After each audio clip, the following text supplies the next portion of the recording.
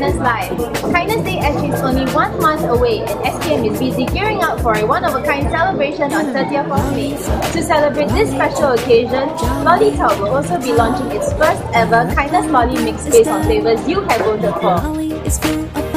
What does kindness taste like? Let's find out more at LollyTalk's flagship outlet store here in Plaza Singapura. Let's go! Pull the sugar and make it worse. Add some magic with lovely words. Say lolly. Homegrown candy maker LollyTalk was founded by Ma Kao Yuan and Joy Tan, both trained by two Aussie masters Ross and Judy, who won gold medals for their fruit rock mix in 2009 Royal Melbourne's Fine Food Awards. Just scratch merrily. Once it goes down, scratch around. Interestingly, the sugar is being stretched at what I'm doing now. The sugar will end up a very crunchy lolly. So that you can actually bite into it, it's still very crunchy.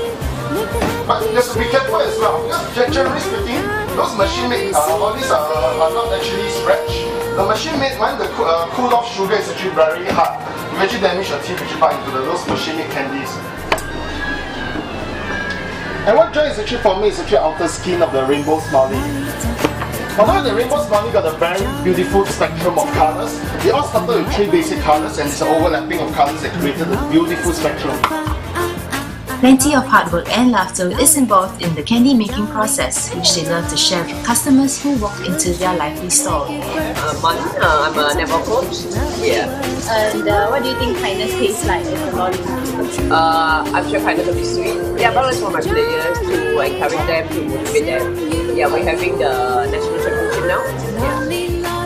For the rainbow smiley, we are using watermelon, and it's a very popular flavour. And we actually decided to include the rainbow smiley as well because it's a very popular flavour. I mean, who can resist a smiley face? Other than that, the rest of the kindness lolly, we're going to launch it very soon, and you're going to know the taste as soon as we are ready. So keep a lookout on the Facebook. Like us on Facebook, LollyTalk. LollyTalk. Right now here with Kao Yun, and we're going to make a kindness lollipop because we're using the remaining from the kindness candy that we did earlier. So he's going to show us how to make a lollipop. In fact, Michelle is going to show you how. Okay. Yeah, Michelle, just do it. Yeah, just ready. Just do it. Maybe at the end, I'll just trim a little bit so it looks nice for you as well. Okay, of course, next you're going to put in a stick in your try. Okay, yeah, we're going to try pressing one hand on it and the other one. See whether you can make a smiley face.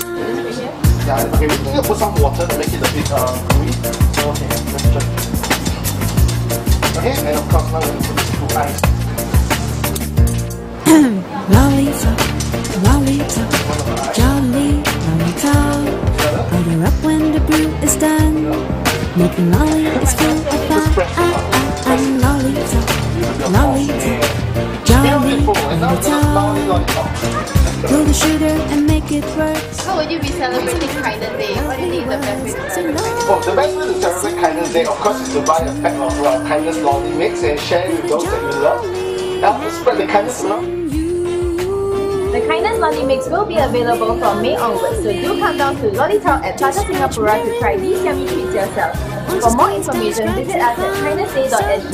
Till then, I'll see you in the next episode. Bye! The extrusion amazes me. Make the happy shape amuse.